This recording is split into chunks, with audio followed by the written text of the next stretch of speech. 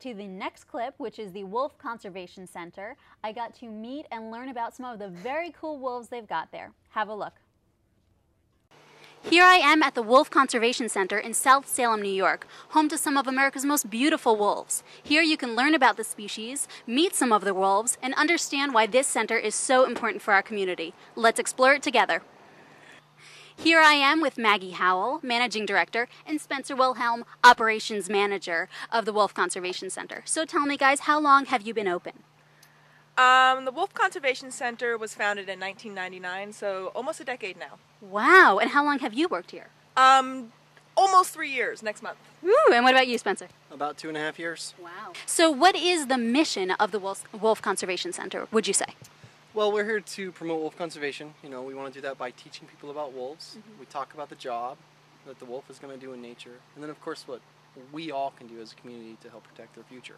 And that is really unknown as far as people in the suburban area. So I'm sure it's, very beneficial to have something like this here. Now, say people want to volunteer. Are they available to volunteer? And what is a volunteering day like? They're definitely available to volunteer. We are actually a volunteer-based organization, started all on volunteers 10 years ago.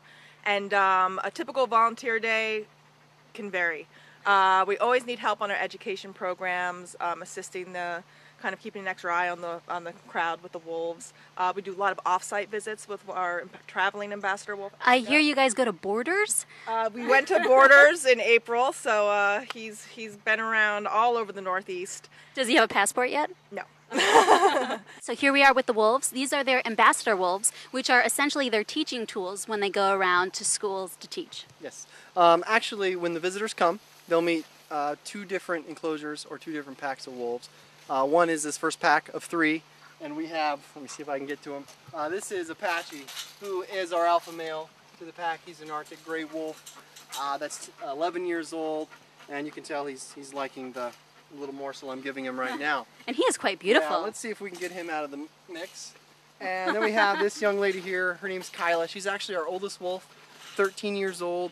She's a Canadian gray or a Rocky Mountain wolf, so the kind you would find out in Yellowstone and Idaho.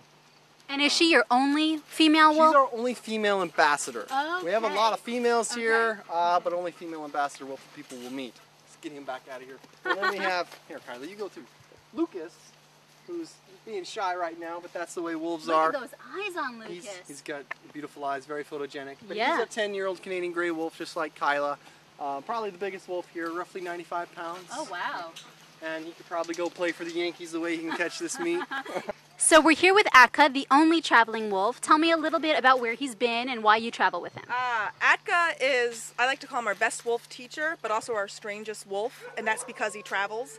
And getting into a van and going to a place he's never been. He travels in a van? Exactly. And seeing lots of faces that he's never seen is a very un-wolf-like thing to do. Wolves are very naturally frightened of people. But he's a wonderful education tool, and he has been to many schools all over the Northeast, museums, libraries. Has he really? What's the farthest place he's been? The farthest place he's been was Washington, D.C., actually.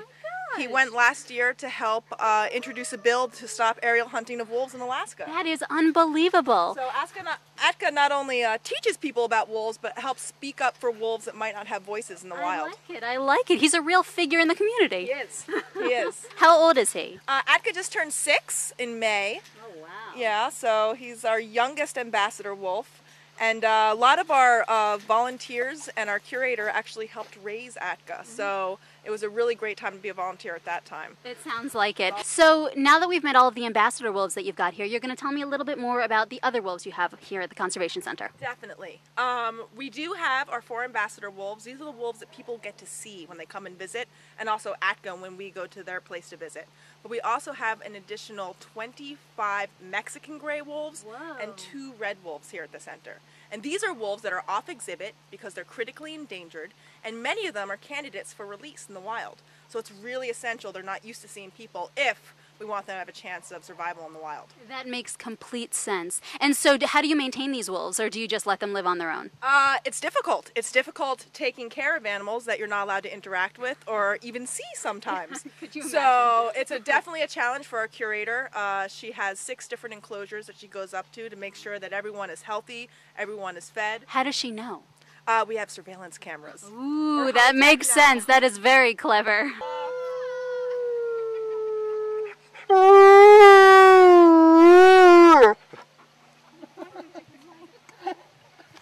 He's a star, right into the mic. He knows his spot. Thanks so much, guys.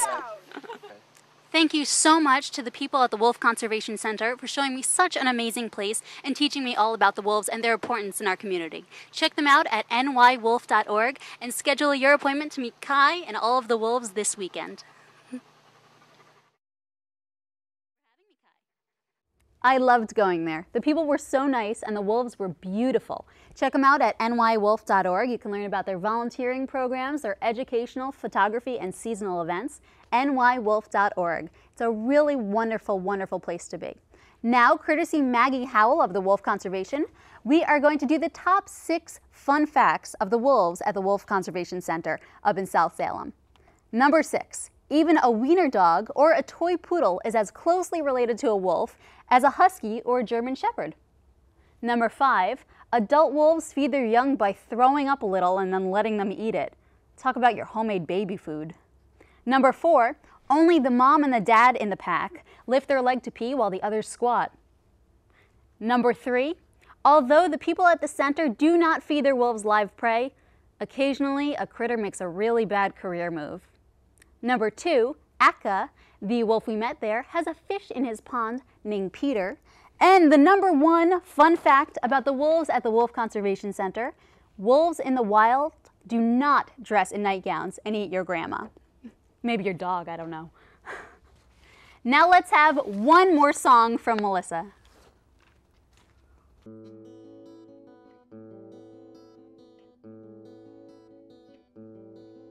New shoes, can't even stand them no more. Toes poking through, don't even want them no more.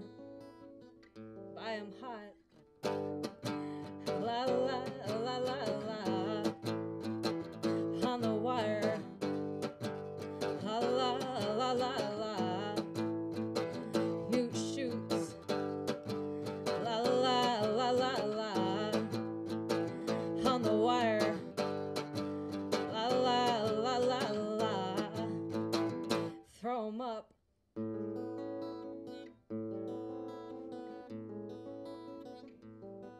Old shoes, don't even want 'em no more.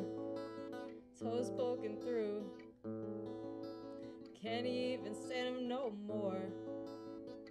Throw 'em up. La la la la la, on the wire. La la la la la, old shoes. La la la la la, on the wire. La la la la la, old shoes.